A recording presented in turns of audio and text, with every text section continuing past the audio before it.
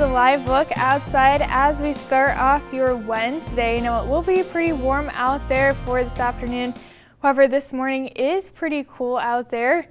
Clear skies for this morning, 64 for your temperature with a wind from the south-southeast about 3 miles per hour. And a look at temperatures across the area as we start off your day. 67 in Chillicothe, 68 in Maryville, and 64 in St. Joseph out there right now.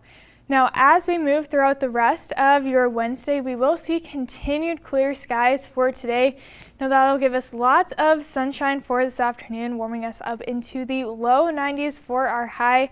We'll also see those winds start to pick up from the southwest later on this afternoon. Clear skies out there for right now, and that will continue to stay that way throughout the rest of the day. Moving into this afternoon, we'll see highs in the low 90s with those winds picking up, and heading into tonight, we'll see lows in the 60s overall for our low, and heading into tomorrow, looks like another hot day ahead. So today and tomorrow will be the warmest days of the week.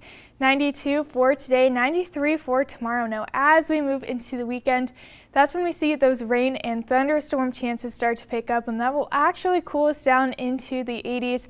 So although it will be a bit of a bummer that we might see some rain over the holiday weekend, it will be a lot cooler. Here's a look at that forecast for today. 91 for our high. Lots of sunshine throughout the day, and clear skies continue into tonight with lows in the 60s. Another warm day on the way for tomorrow as well. 92 for the high for your Thursday. Now, as we head towards the weekend, that's when we do see those rain chances move into the area.